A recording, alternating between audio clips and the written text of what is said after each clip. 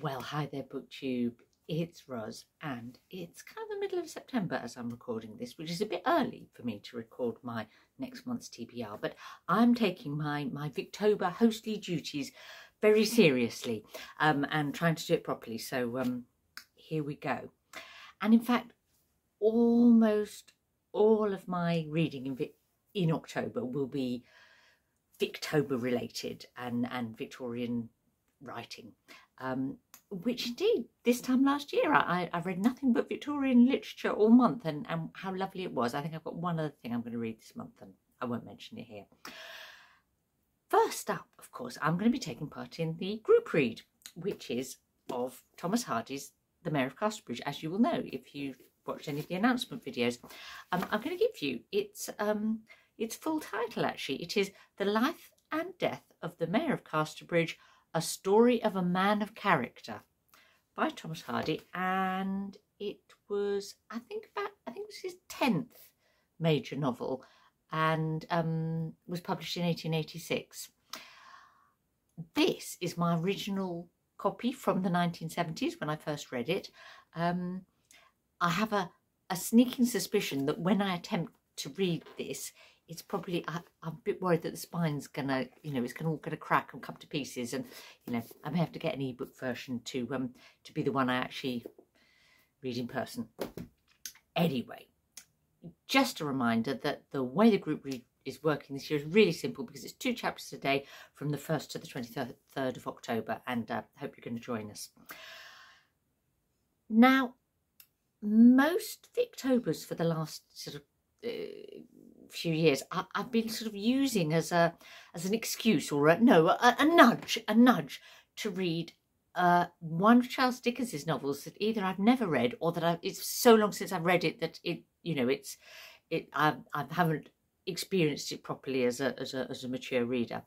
And I had in mind to read Little Dorrit this year, but when I heard Katie's challenge was to read a Bildungsroman or coming of age novel, I thought, no, what I've got to do is go back to David Copperfield. Now, I last read David Copperfield back in the 1970s, like The Mayor of Casterbridge, and I remember enjoying it, but not perhaps loving it. I think I was actually quite shocked by some of the almost like child abuse at the beginning. It's in many ways Dickens' most autobiographical novel, and quite long, but with some really memorable characters. And I know there are things about David Copperfield that have stuck in my head ever since, so I'm going to enjoy the experience of going back to it, I think. Petra's challenge is to read a book and watch an adaptation. Now, I know myself all too well, and I know that if there's a readathon challenge that I'm going to fail to do, it's always the one to watch something.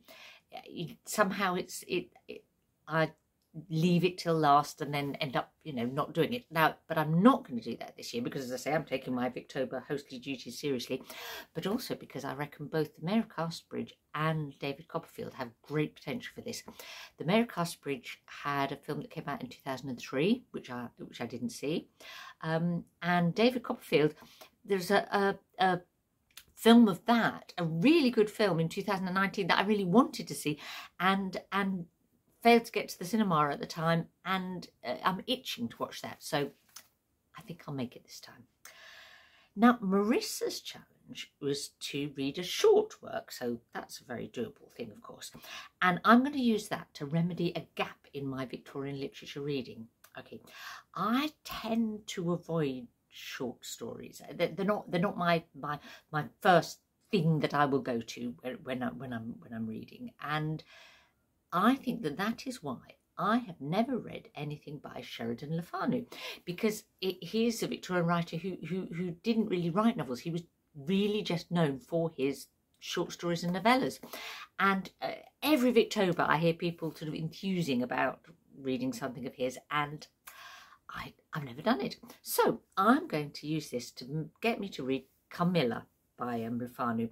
Now, that is it's a kind of like a vampire story, and that will fit really nicely with the fact that this time last year for Victober I read Dracula, or reread it possibly, because I read it, but I hadn't read it as an adult. And at the time people said, oh, you should read Carmilla, which sort of helped inspire it, because it was written in 1872. I may get some other short stories in as well, but that's my commitment, as it were. Now, Kate's challenge is to read something with a disabled character, or a character that has a sort of long-term health condition, long-term ill health. And I love that challenge. And it reminded me that one of the characters that I sort of half remember from reading David Copperfield, 45 years ago or whatever, was a character called Mr. Dick, who I really liked. He's a very lovable character, and I think that he was probably a portrayal of an adult with a learning disability. So I'm looking forward to looking out for that in a different way now, and seeing if I've remembered that right.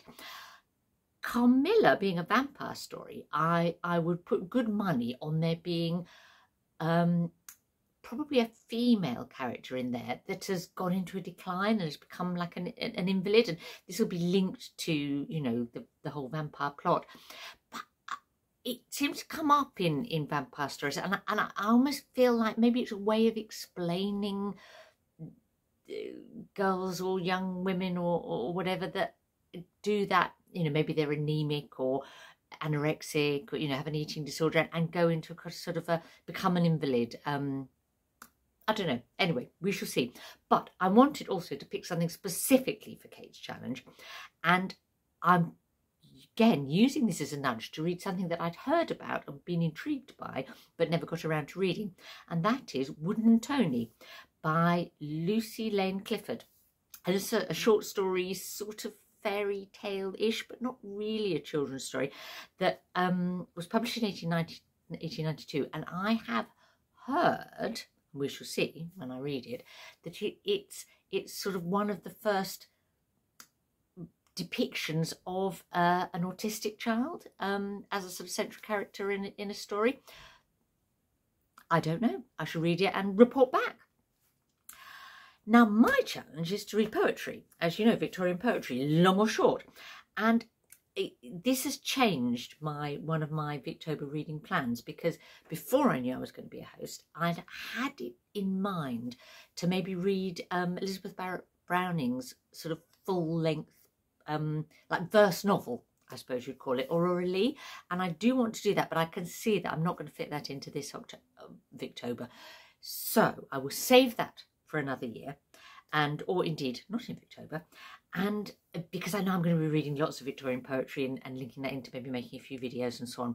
So instead I'm going to focus on making some inroads into my Penguin Book of Victorian Verse. There are 147 different poets represented in this book. Now, I'm wondering if I tried, whether I could read at least one poem by every single one in the course of the month. That'd be about sort of 5 a day. It's not impossible, is it? I might give it a shot. I also will very specifically be sure to read 2 sort of longer but not book length poems that I've read excerpts of but never read the whole thing. And one of those is Goblin Market by Christina Rossetti, and the other is The Ballad of Reading Gaol by Oscar Wilde. So I will definitely get to both of those. Now, those are meeting all the challenges, but I would like to do a little bit of off-challenge reading as well. And I've developed a Victober habit over the last few years of reading another of the Barsetshire Chronicles by Trollope each year. And so this year I'm due to read Framley Parsonage, the 4th of the Barsetshire Chronicles. So I'd like to get to that if I can. The other thing that I've been doing over the last sort of couple of years is trying to read all the major novels by my favourite Victorian novelist. Yes, indeed, George Eliot. And I did that, and I was sort of, hurrah, look, I've read all of them, and I've got to the end. And then a few people, including I think Kim of Middle of a Book March, pointed out that I really ought to read Scenes of Clerical Life, which was her first sort of novel length publication, but actually it's 3 linked novellas, but it almost makes a novel, and so I would really like to read that this year. And I reckon, well, I could at least read the first of those novellas, and that would be a sort of a second dip into shorter fiction, as in Marissa's Challenge. So those are my Victober plans. I would love to hear about yours. Are you going to read any of the, I hope you're going to take part in the group read. Are you going to read any of the same things that I am? Are there any things that you particularly sort of like and love about the ones I've got in mind? Do share. And I hope you're looking forward to Victober as much as I am.